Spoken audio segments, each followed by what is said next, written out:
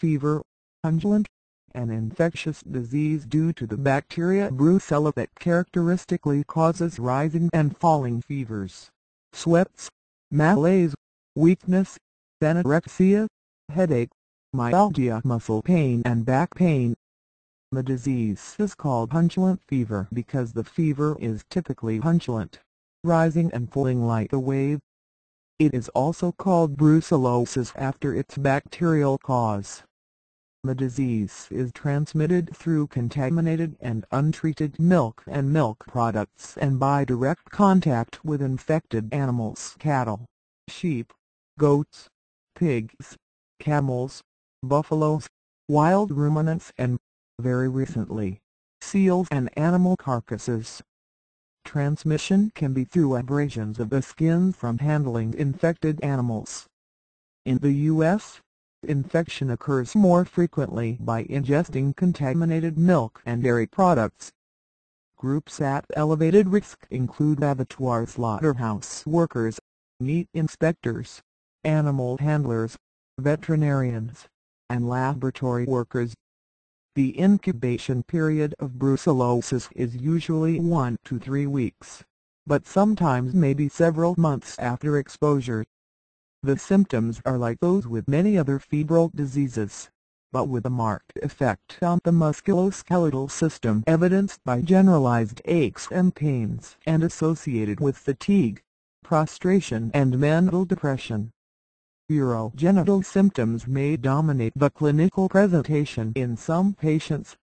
The duration of the disease can vary from a few weeks to many months. Undulant fever brucellosis is an extremely variable disease. In the acute form, less than 8 weeks from the onset of illness, the features are nonspecific and flu-like.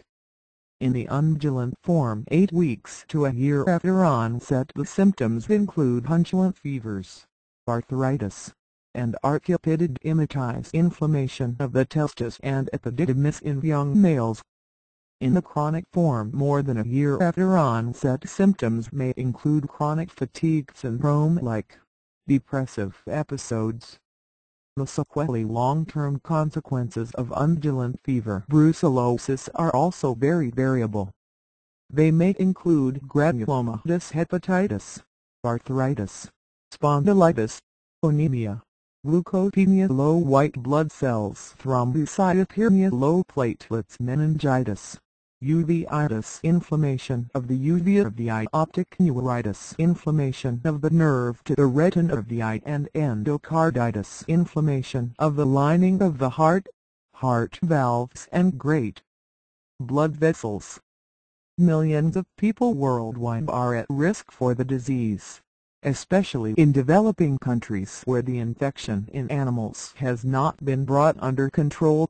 Heat treatment procedures of milk, e.g. pasteurization, are not routinely applied, and food habits such as consumption of raw milk and poor hygienic conditions favor human infection. In the U.S., there are fewer than 0.5 cases per 100,000 population. Most cases are reported from California, Florida, Texas, and Virginia. Antibiotics such as doxycycline and rifampin are effective against brucella. However, brucella is localized intracellularly within cells and requires the use of more than one antibiotic for several weeks. Undulant fever can be prevented in people by controlling, or better, eliminating the disease in animals and avoiding consumption of raw milk and raw milk products. Proper heat treatment of milk or milk products is important for effective prevention of brucellosis in humans. Bioterrorism. There has been concern about brucellosis as a possible weapon for bioterrorism. The General Accounting Office, the investigative arm of the U.S. Congress, in a 1999 report, however, considered brucellosis not likely to be a biologic threat for terrorism, because of the difficulty acquiring the seed stock of the agent brucella, the moderate difficulty in processing it, the long incubation period, and the very low lethal effects of the agent.